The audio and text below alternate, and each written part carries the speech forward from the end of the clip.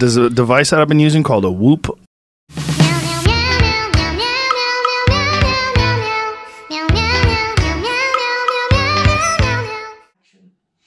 Hello and welcome back to IGOW2. I'm Liz Sugano, aka Ribbit FPV, and this is my husband, Dan Sugano, aka FPV Skittles.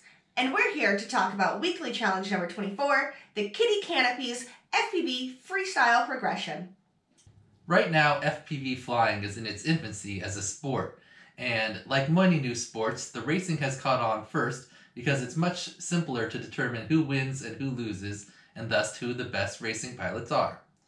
However, the freestyle has not been organized in a cohesive way yet that could lead to any kind of generally accepted competition rules. Therefore, it's currently much more subjective to say who the best freestyle pilot is, and we don't currently have any organized freestyle competitions. So part of our goal at IGOW is to take the first step in progressing FPV freestyle as a legitimate sport by starting to categorize all of the moves and all of the tricks into a comprehensive list that will eventually be accepted throughout the community.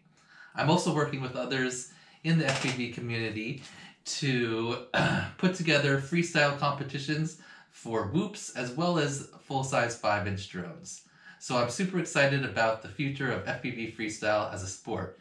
I think eventually, just like in snowboarding and other newer sports, the freestyle side will be more popular than the racing.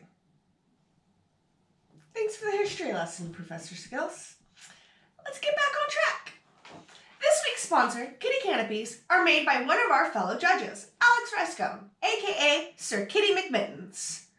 The winner of Best Video of the Week, as well as 3 random giveaway winners, will be the first ones to get their hands on these awesome chrome canopies because they're still in the design phase and not available to the public yet. Okay, now let's jump into the requirements for weekly challenge number 24, the Kitty Kanopies FPV Freestyle progression. First, we need to introduce the new tricks. So we have 7 new tricks we're introducing this week. The first 4 tricks are to be performed on obstacles or point of interest that can be flown over and under, like split S or Powerloop type obstacles. Trick number 1 is called the Barani, and it was named by Sync FPV, who started off in IGOW and had one of the cool orbit videos that's in the intro. Anyway, I had started to come up with a trick like this when I was making up the challenges, and I had just kind of originally called it the Skittles, and then when I was looking on Instagram, I saw that he had done the trick and named it the Barani, which is also a gymnastics move name, and I like that name a lot more. So it's basically, you start doing a power loop, but then at the top of the power loop, you do a 180-degree inverted yaw spin, and then you come back down, finishing with a Mattyflip.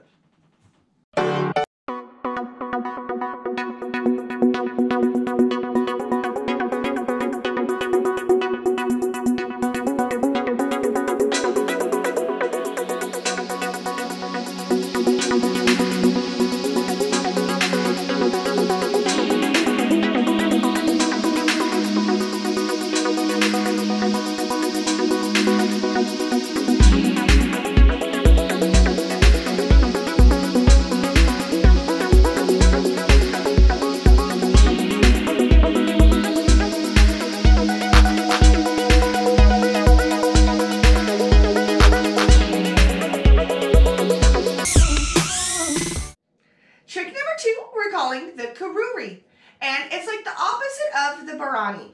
You're going to be doing a Mattyflip, and at the bottom you will do a 180-degree turn and finish it off with an Immelmann turn.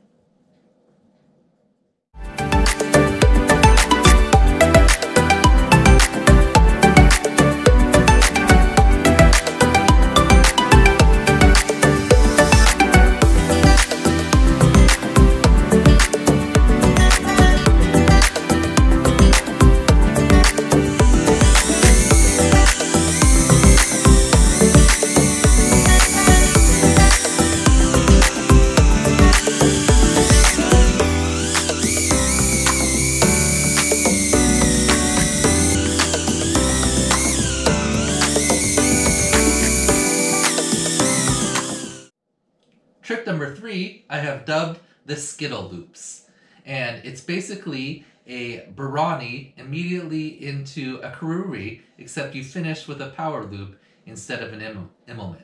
So you start flying under the obstacle, start a Powerloop, 180-degree inverted yaw spin at the top, come down into Mattyflip motion, then 180-degree yaw spin at the bottom, and then finish with a Powerloop. So kind of like 2 loops with yaw spin switches in between.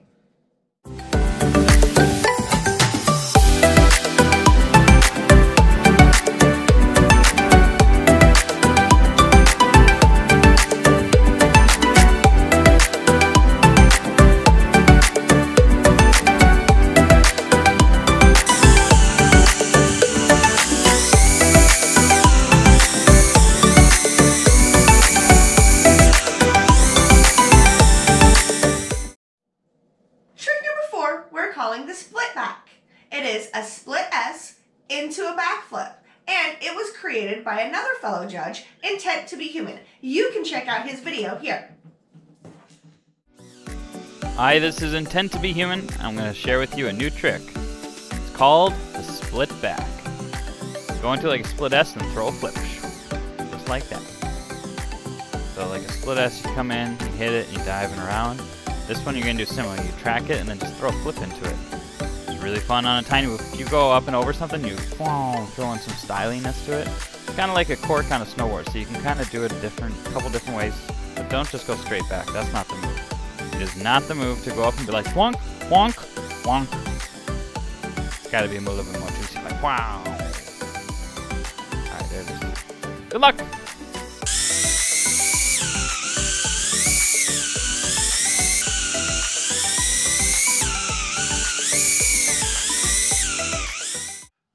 The next 2 tricks are wall tap variations. So trick number 5 is called the downtown tap. That is a down-facing tap, and then immediately after a front flip out. So this trick was first done by Michael Anderson, aka Downtown FPV, one of our judges.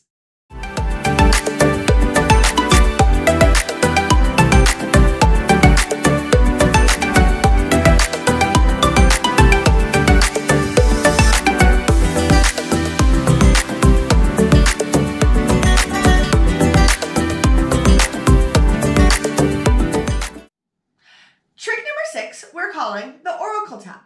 It is a 3/4 roll into a side wall tap, and this was first done by Oracle FPV during our wall taps week.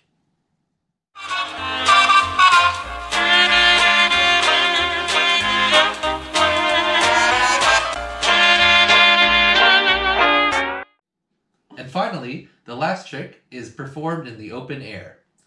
So trick number 7 is called the McReel's spin.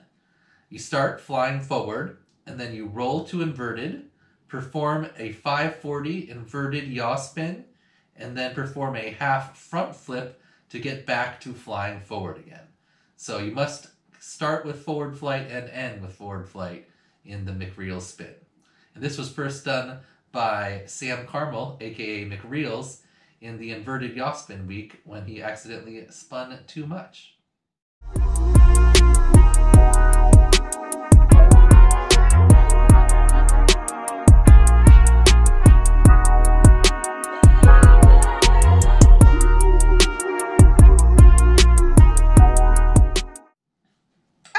Now that you're familiar with the new tricks, let's go over the requirements for weekly challenge number 24. Requirement number 0 is that you have a 120-second max video length, and you must include your pilot name in your submission. Requirement number 1 is that you perform the Barani, the Kururi, and the split back on a doorway-sized opening. That's 7 feet tall and 3 feet wide maximum.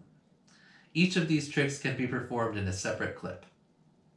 Requirement number 2 is that you must perform a downtown tap and an oracle tap on 10-foot max walls.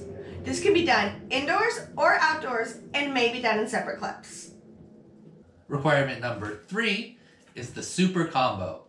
So you must perform all 7 of the new tricks: the Barani, the Kururi, the Skittle loops, the split back, the downtown tap, the Oracle tap, and the McReel spin, all in one clip with no bumps or ground taps. But the obstacles or point of interest that you do the first 4 tricks on and the wall can be any size or any height in any locations. So they just all have to be in one clip, but no size requirements on the obstacles. As always, we suggest practicing on the sim before attempting any of this in real life. Dan will have an environment set up in TinyWhoopGo and Velocidrome so that you can do that. So you're welcome to play around with trick combos or invent something totally new yourself. And if you do, make up a really cool name and be part of the FPV Freestyle progression. It's also a great way to get a top video or best video of the week. Good luck and happy whooping!